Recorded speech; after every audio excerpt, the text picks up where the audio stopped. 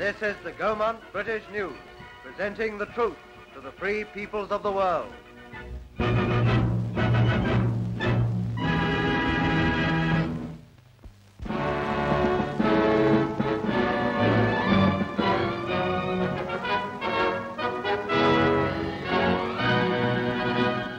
This was the grand send-off London gave to its Wings for Victory Week.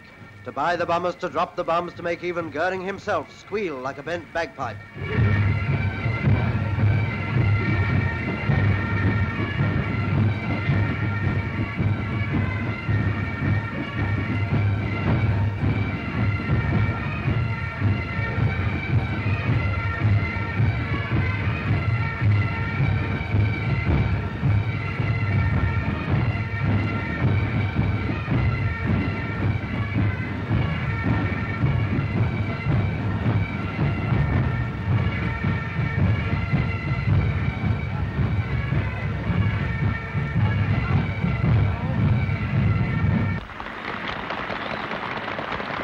We're used to striving might and main to stave off defeat, but our strength has grown and now we can attack. Thus we need Wings for Victory.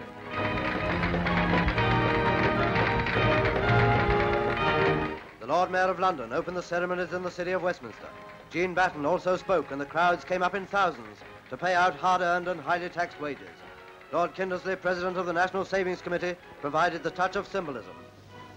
These winged messengers, many of whom have seen war service, will, I feel sure, prove to be the harbingers of complete and outstanding success in this great campaign.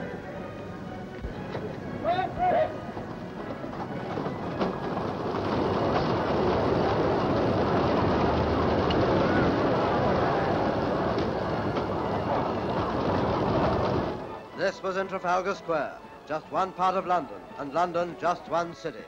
But this is representative of all Britain and the Empire, just one piece of proof that this nation will shoulder any kind of burden in the cause of victory.